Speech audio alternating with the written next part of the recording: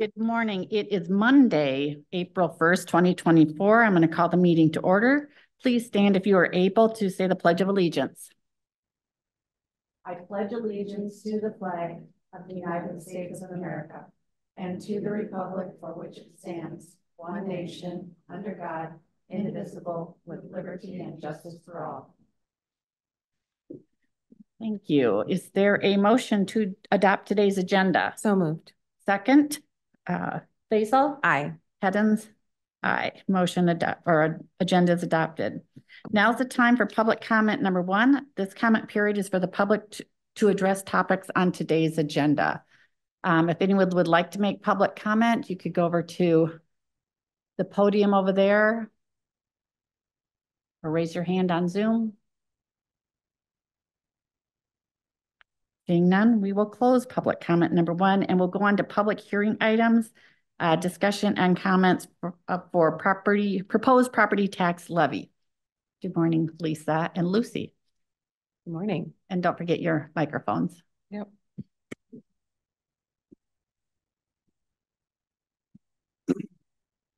Good morning. This is the first step in adopting the FY25 budget for determination of the maximum allowed growth, evaluation, and tax dollars for the maximum levy for the general supplemental, and rural funds.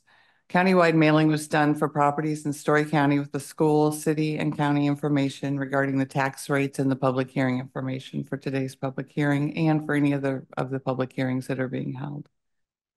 This public hearing cannot be held at the same time as a normal board meeting and must be held before moving forward with the budget adoption.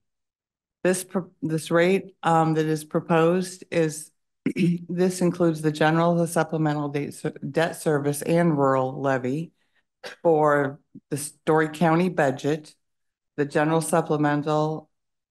and supplemental will be lowered by 7 cents per thousand. So we're going from $4.50 to $4.42. The rural will be lowered by 17 cents. We're going from $7.46 to $7.29. This notice compares current year taxes and current year tax dollars to the new year valuation and current year valuation and taxes proposed. The statement that taxpayers were provided as a notice for this public hearing does not include the county or city assessor levies, the county hospital levy, the ag extension levy, or the TB and Bangs levy. And I have those rates if anybody is interested. If you're a rural taxpayer, the township levy is also not included in this mailing. We've had probably a dozen and a half phone calls regarding this. The majority of the phone calls, I would honestly say, were just confused by what the document stated. Mm-hmm. It was not the full picture, so it was a bit difficult to understand what exactly it was saying. When we started this process of the putting the budget together, the counties, the cities, the schools were all limited on how much they could grow in their valuations and their taxes. So Story County, if we were allowed to get the whole tax or the whole valuation growth, would have gotten 6.61% increase in taxable value. However, because of the limitations, we got 3%. So our revenue growth is only allowed to be 3.5%. For the rural, we had 7.73 valuation increase. We are only allowed to access 3 again. And so we're available to us is a 4.6% growth. The meeting today is to hear comments. There is no action that the board needs to take today. You just listen to comments or answer questions. Okay. I would just add the mailing is general for each taxing district.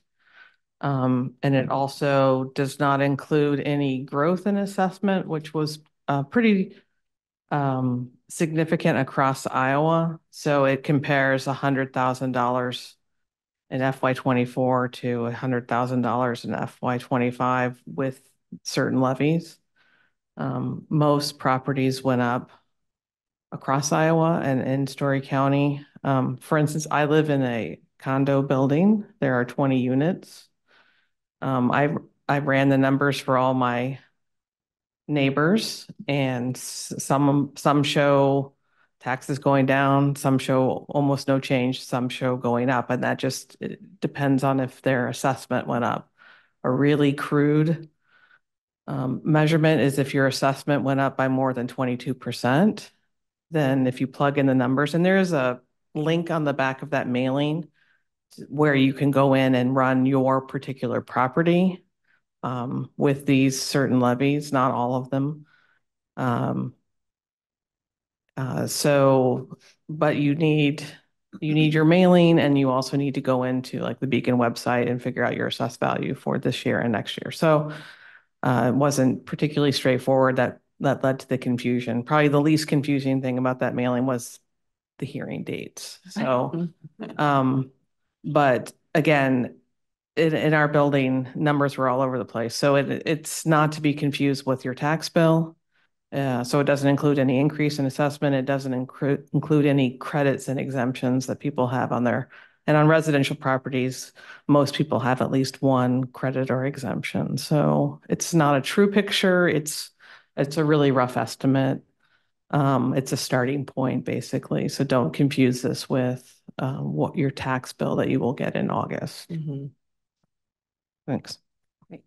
Before, do you have any questions? No, just for clarification, this is the first year this mailing was required. Yeah. And it's was a brand new for everybody. of information. Right. So it's as the legislation requires. That's what's in there. All 99 counties and the Department of Management worked really hard just to get this out. It will undoubtedly be tweaked for next year. Just certain things like if your city and school district have the same name, it goes school, county, city, but if you live in Nevada, it says Nevada, Story County, Nevada. So words like school and city will be added. The phone number will be broken up to not just be 10 digits in a row, things like that. But it was a lot of work just to get to this. It was also when this passed last year, all counties had already passed their budget. So nobody had this in their budget, and we're waiting for that bill. Probably be about $18,000 is my estimate. For the mailing, For the mailing. $18,000 to do the mailing. Yeah. For Story County. For Story County. Yeah. So. But the purpose was, or as best as we know, the purpose was to increase transparency in budgeting, correct? And encourage people. Right. But this is not your budget hearing, so. Right. No, yeah. No. So yeah, Right. but you take comments only. Right. And take no action. Right. Well, I mean, I think we can look around and see that it worked, because we've got a lot of people here for information that. Yeah. Hopefully they come to the actual budget hearing, because that's more informative, I think, but. I agree. I do have one question before I open up to the public if they have any comments. So it was House File 718. Yes. And it was specific, if I recall, in that bill that you only looked at the county, city, and school at a particular level. It did not, because you both have kind of commented on how it's not the whole picture of things. The reason the mailing went out with just that is because that's what the law required. Correct. But not everything else. I just want to make that clear for everyone else in the audience who may be so it's wondering why we did a mailing that didn't include everything. That was very confusing. It's because the law that was passed last year stipulated these were the only areas and not to include anything else. Right. Correct. And then it also shows residential and commercial. So a lot of people are like, I don't have commercial property. Why am I getting this? It's because it's a generalized mailing for each tax district. So yeah, it's going to look the same whether if your house is worth $200,000 and your neighbor's house is worth $1 million, you got the same mailing. It doesn't distinguish between. It's not targeted to your actual property, just to the taxing district. Those are the biggest pieces of any tax bill, but it's certainly not the full picture. Right. So we're hoping that the legislature maybe addresses that if they want to provide more transparency to folks, that it's more clearly next year in what they're trying to accomplish. Trying is the word I say. So any other comments here before I open up? Okay, I'll go, since this is a public hearing, I'm going to open up if anyone would like to make public comment. If so, I ask that you please come over to the podium, state your name and address, or if you are on Zoom, please raise your hand and we will call on you. So if you have any questions or comments that you'd like to make, please do so. Otherwise, as we said, our actual budget hearing will be on the 23rd of April. And there will be clearer information. Yes. There'll be more detailed information at that. My name is Connie Buss, and I was just wondering if you could repeat how we could figure out what our taxes are. You kind of went through that very quickly on going to Beacon and whatever. And if this is so unclear and so confusing, could there be something on the website that would clarify that so that consumers could have some more information? And I know it couldn't be another mailing because that's $18,000, but. It was the direction that all counties got from the Department of Management to direct everyone to their site, and they have that calculator there. It's not going to be your actual tax bill. It's going to be what these three entities at their highest rate would be. And they can all lower their levies at their actual budget hearing.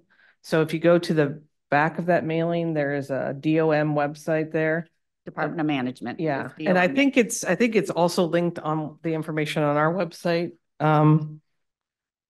And you would need to go for this link. I think we have actually links right to the calculator, but on this link, which is dom.iowa.gov/property-taxes, you would need the rates, the current and the proposed rates as listed on the mailing, and then your assessed value for FY22 and FY23, which is payable in fiscal years 24 and 25. We have done those for people. If you call the auditor's office, we can help you do that. I know we talked to several people that don't have internet access, and that's why they came into our office. But Lucy, does that still give them a clear picture? It gives them a clearer picture. Okay. Yeah, absolutely. It's not the full picture. Not the full picture, but it does give you a clear picture. It's clearer than this mailing, which is very general to your tax district. Because because it does take into account any increase in your assessed value. And it would include your exemptions, but not your credits, if that makes any sense. Okay. Other questions or comments? We have a lot of people that are interested here. We'd like to hear from you.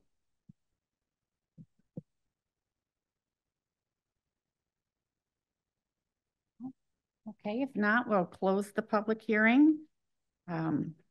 Appreciate all your work, and there'll be more detailed information at our budget hearing on April 23rd, which is during a regular board meeting at 10 a.m. So I just wanted to let folks know. Now we'll go on to public comment number 2. Comments from the public on items not on this agenda. The board may not take any action due to comments due to the requirements of open meetings law, but may do so in the future. If anyone would like to make public comments on anything not on the agenda. I'm not seeing that. We'll close public comment. With that, if there's nothing else, is there a motion to adjourn? I move we adjourn. Second, Basil, Aye. Hens, aye. We are adjourned. Thank you.